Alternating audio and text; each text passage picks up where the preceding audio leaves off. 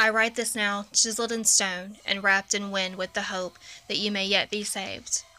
Avoid my errors and do not follow in my footsteps, save in greater preparation and wisdom that I have shown.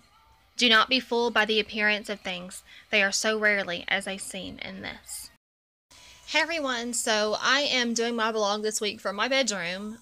If you've been following me on Facebook and Twitter, you know that my whole family has been battling being in the hospital this week.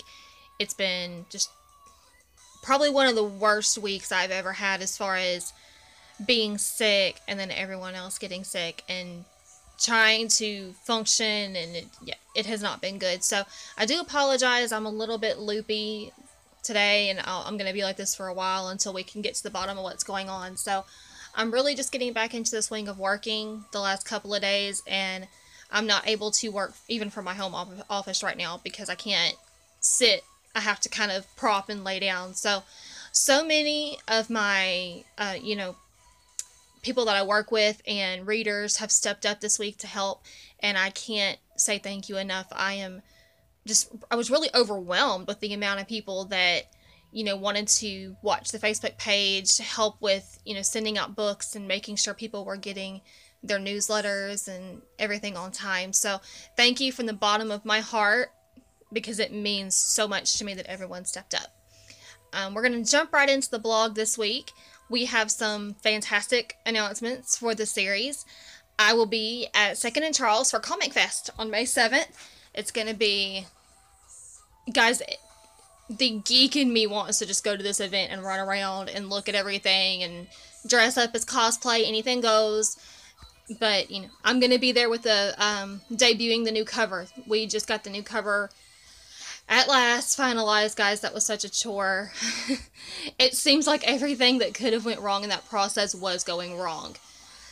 So yeah, we finally got it fixed. We ordered our proofs this week, and we're going to make a bigger bulk order probably in the next 2 weeks. So if you're still, if you still want a book but you didn't get it in this week, it's really no rush. I want to get my proof in and make sure that everything is squared away this time before we order a large quantity of books. So come see us at Comic Fest. Guys, it's free comic book day. We're going to celebrate. We're going to have fun. There's a lot of really awesome contests and things going on at 2nd and Charles in Bossier City. So make sure you stop by and see me.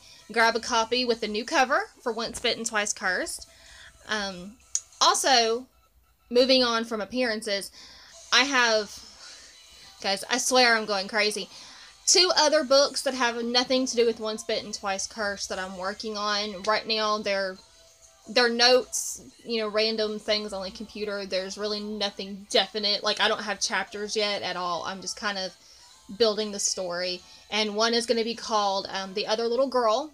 And I'm going to move away from the vampires and the werewolves, and we're going to play with ghosts and supernatural a little bit. The other one is called Hush, and it is about a female dancer.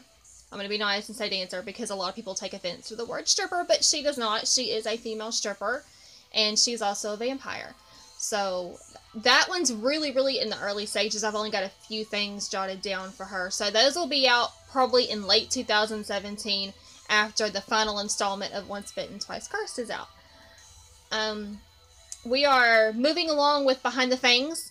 I have ordered the props and things that we're going to need. I'm just waiting on those to come in and I can get a date with everybody. Hopefully we'll have them by next week. I've got some capes or cloaks, fedoras. I've got some photo backgrounds and stuff that we're waiting to get. Well, that's about it for Once Bitten Twice Cursed. Like I said, guys, I've been sick, so my blog is not that entertaining this week.